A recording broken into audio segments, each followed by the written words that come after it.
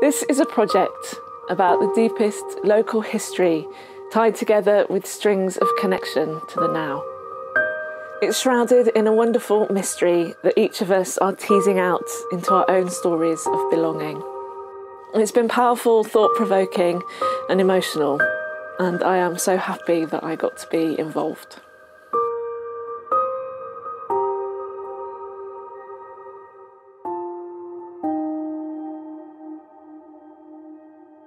I'm Faye Claridge and I devised the Near Belonging project. So the whole project was inspired by the really amazing story of the discovery of thousands and thousands, about 40 to 50,000 glass plate tiles that were found in a cellar in Leamington Spa by builders.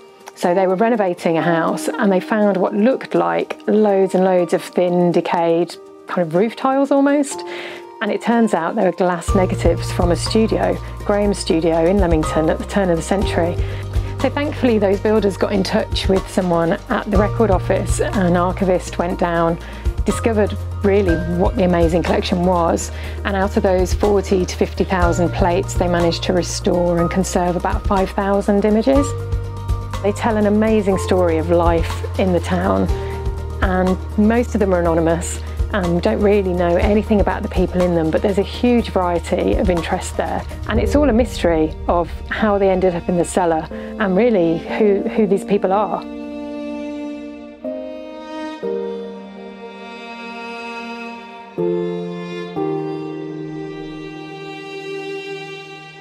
So when I found out about the collection, I thought, well, this is just too extraordinary not to share. And it got me thinking about belonging and really looking at Warwickshire from different perspectives. So I've spoken to people that are here because they've sought asylum, people that are here that have grown up in care. So asking people to adopt people, having a look at those photographs and finding connections, past and present, and different reasons for being in Warwickshire. Giving the photo albums to people and saying, choose an image, see which one jumps out at you and tell me about any connections you feel you may have, has really brought out very strong emotions and just some beautiful stories. I love uncovering that kind of sense of human connection between the past and the present. So some of the stories that have come out, like the lady from Syria whose photo albums were all destroyed when her house caught fire through the bombing. Incredibly powerful stuff. And then the sort of day-to-day connections really, looking at photos of a schoolboy and thinking about the time that you changed school and how vulnerable you felt in that moment and how vulnerable that boy looks in his portrait.